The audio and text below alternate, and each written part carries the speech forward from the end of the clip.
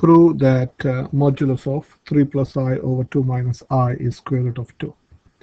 So this is an image that I've googled. So this is the real arm. Say this is the real arm, and this is the imaginary arm.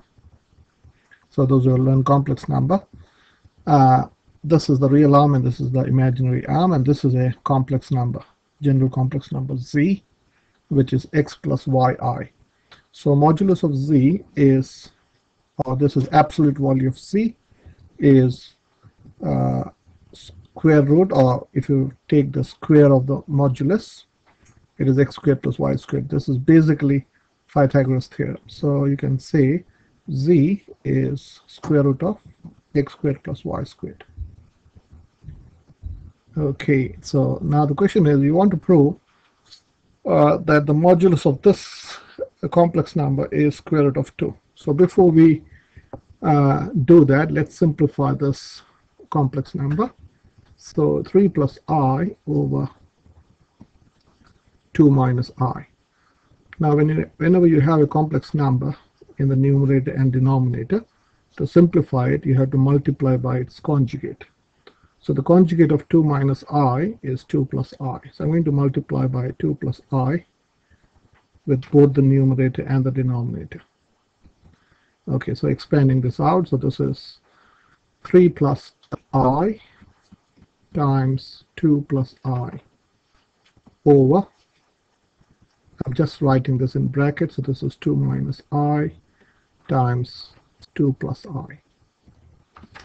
So if you expand this out, so this is using FOIL, so 3 times 2 is 6, plus this is 3i plus 2i is 5i plus I squared over, expanding this out, this would be 4 minus I squared.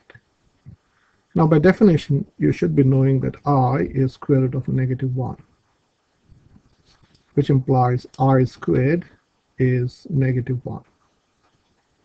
I is an imaginary number which is defined as square root of negative 1.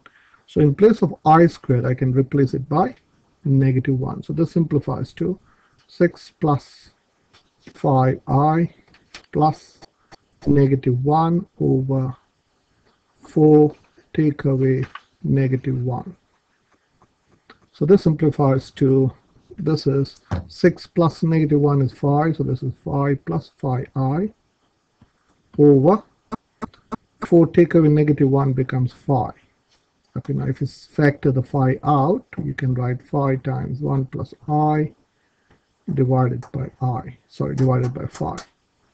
So this whole thing, so we can say this implies, so let me scroll this up slightly.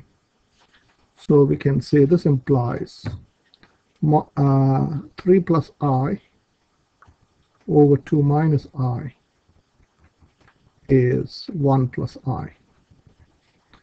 So you can say modulus of 3 plus I over 2 minus I is same as saying modulus of 1 plus I.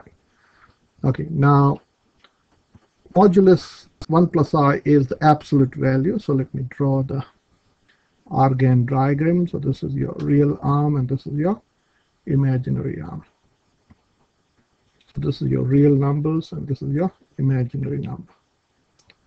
So 1, say this is 1 on the real number, and say this is I here. So this point is your 1 plus I. Okay, so let me draw a vector. Let me draw a vector here. So this is what basically they're asking is, what is the length of this? So if this is your z, so let me call this z. This is absolute value of c, which is, so if you draw a right angle triangle, so this is 1. Okay, so this is using Pythagoras. I can say this distance is 1, or this length is 1, and this is also 1. So I can say modulus of z is, using Pythagoras, it is square root of 1 squared plus 1 squared, which is square root of 2. And that's what we want to prove.